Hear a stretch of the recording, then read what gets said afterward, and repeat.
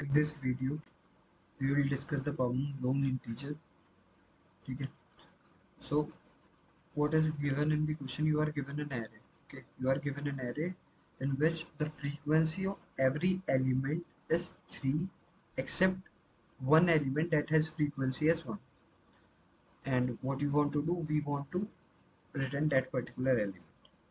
So, let's suppose if this is the given array as it is given in the example 2229555.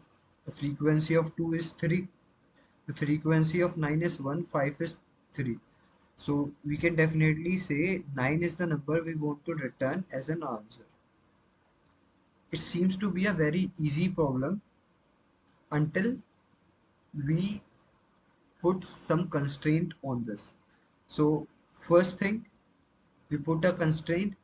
We don't have to use any space, because if we use a hash map, or basically some data structure that will store the frequency of every integer, so we can definitely iterate over the hash map, and we can return the integer that has frequency as 1. So on that case, it would be a very easy question if we remove any constraint from it. But we are having a constraint here, as we have to solve it in order of one space. So let us see how can we do it. Okay.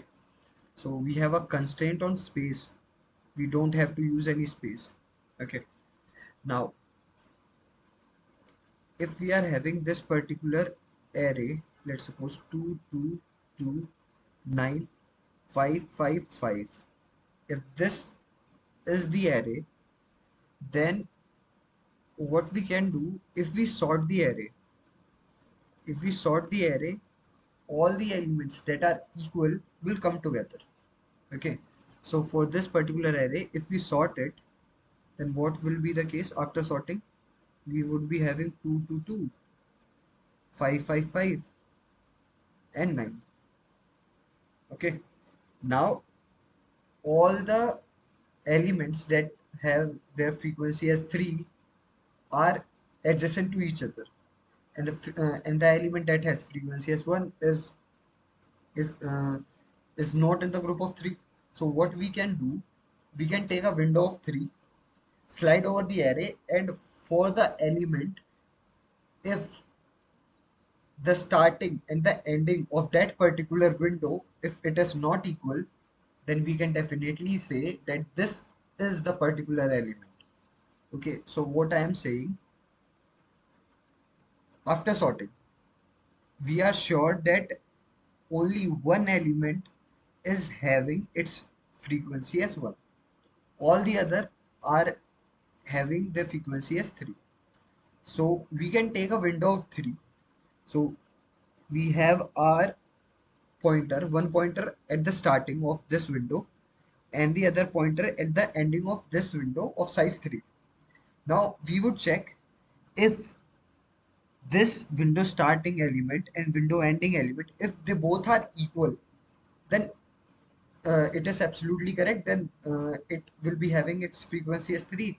Then we will move I, our window starting pointer, to the next set of elements, and now we again check if the window starting and window ending, they both are equal, then we move to next set of elements.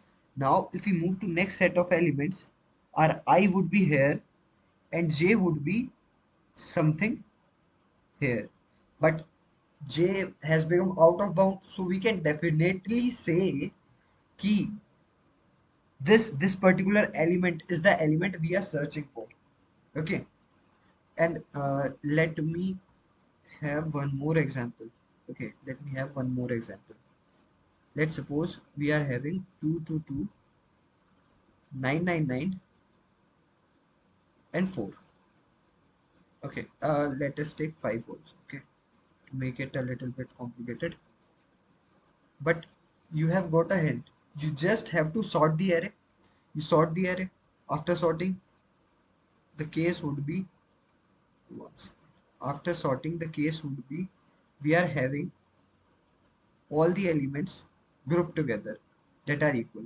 So this would be the case. Now we'll check for the window of size 3 if the window starting element and window ending element, if they both are equal, then it is well and good, because हमें तो वो वाला element search करना है ना which have its frequency as 1. So we'll move to the next window, that is here and here. Now we can say कि the window starting element and the window ending element, these two are not equal. So what we will return? We will return this window starting element. Okay, we will return 4, and this is our answer. Okay, so this is the approach that requires us a time complexity of n log n. And for what purpose we require n log n? To sort the array, and plus n time complexity to iterate over the array after sorting it. In the worst case, we require n. In this case, we can definitely return from this position that we have found the element. Okay, and the space here is order of. Okay, so it seems if I code it, it would be very easy. I will surely drop a link in the description of the code. Okay, now is there any way we can optimize it? Of course, yes, because sorting doesn't seems to be a very intuitive solution. Okay, कि, we have to broaden our thinking for this particular question, because we don't have to use any space, we don't have to use sorting. Now what we are left with, we have to do something with the number, and to do something with the number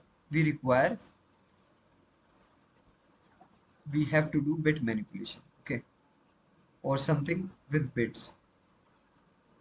Okay, now what can we do?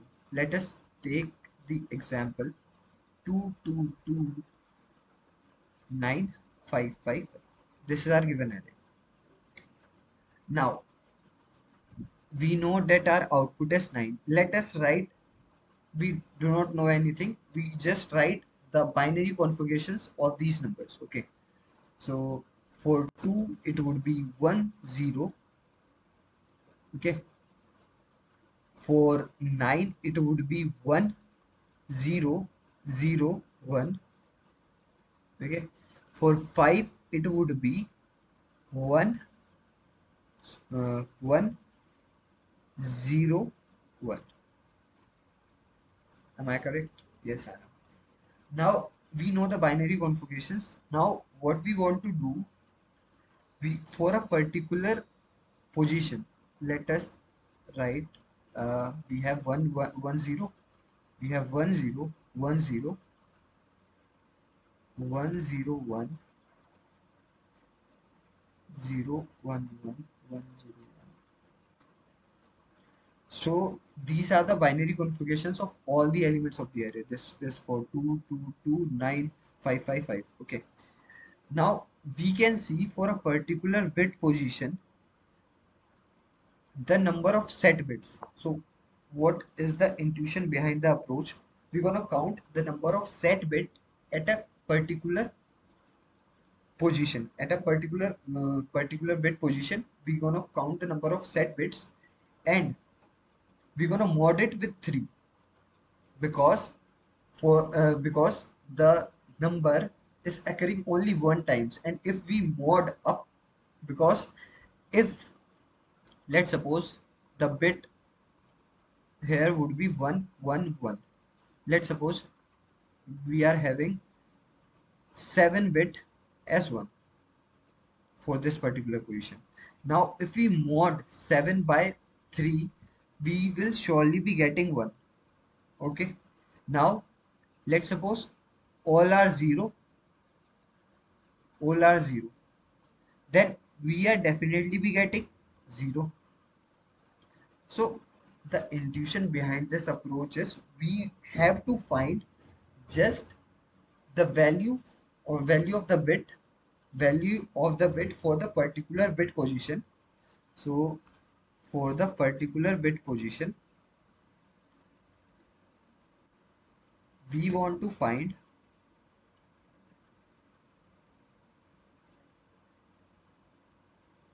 the bit value for our element that we need to find. That is the single occurring element. Okay, because we can definitely get it. So I will do a dry run over this approach. Okay, so 10 10 10, then I am having 1001, then I am having 101 101 101. Okay, for this particular, from the rightmost bit, from the right for the rightmost bit, we're gonna find the number of set bits. The set bit are 4, so if we mod it with 3, we would be having 1. Simple. Count the set bit for this particular position.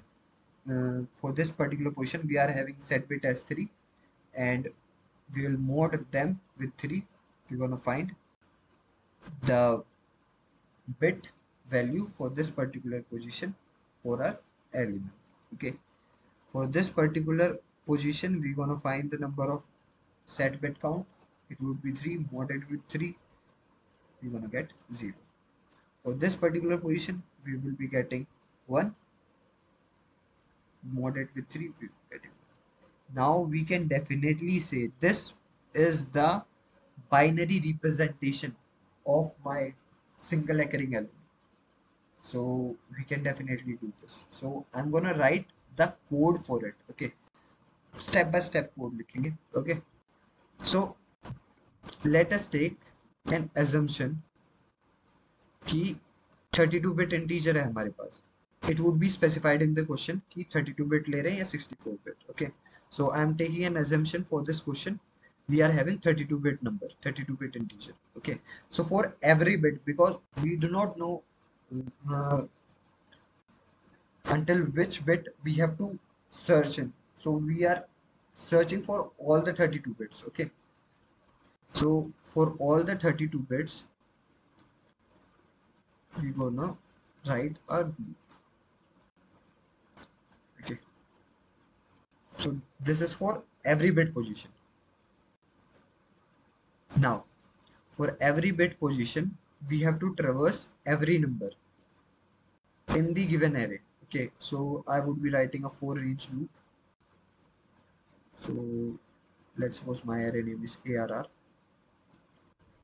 Now what I will do, I need to find the count. So above here, I would be initializing a variable int count equals to 0 that will count the number of set bits for the particular position.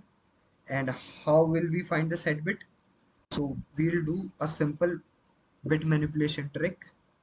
So if x and 1 left shift I is 1. So basically, if at this position we are having a set bit, we're gonna increase our count by 1. Okay, we're gonna increase our count by 1, and after this loop, we will mod it by 3. We'll mod it by 3. Okay, now how we will get the answer? One thing, we can store it in something like string, and after that we're gonna find the actual value of that particular binary string. So we do not require any space, so we do not follow that particular approach. So instead we'll initialize a variable name answer initialized to 0. Okay, now what we will do, for every position we will do a simple bit manipulation thing. we do answer plus equals to 1, and let's suppose if we are at bit 0 from the right hand side, then the value of for that particular position, if we are getting set bit as 1, it would be 1. Okay, so 1 left shift. Okay, c left shift I. So let's suppose if we are getting 1001, so for this particular position we are having c, that is basically 1 zor, 1 left shift 0 would be 1. So for this particular position the answer would be 1. Now I equals to 1, and we are getting c equals to 0. So 0 left shift by 1, it would remain 0, so answer should remain 1. The same case for the next bit position. For the next bit position we have 1 shift to 1 2 3, three positions. Now it had become 8, so 1 plus 8 will give us 9. So we are correct in our approach. Okay, we are correct in our approach. And from here, what we can do, so this would be it, and from here we'll definitely return our answer. So this approach requires a time complexity of 32 into n and a space complexity of order of 1. So if we go by the rule and neglect the constant, we are having time complexity as order of n and space complexity as order of 1. So this means that we have solved this particular question in the given time complexity and space complexity. So this is the particular question I need to discuss with you. If you have any doubt, please feel free to ask, and I will surely leave the link to the code of both or three of the possible approaches in the description document. Okay, bye.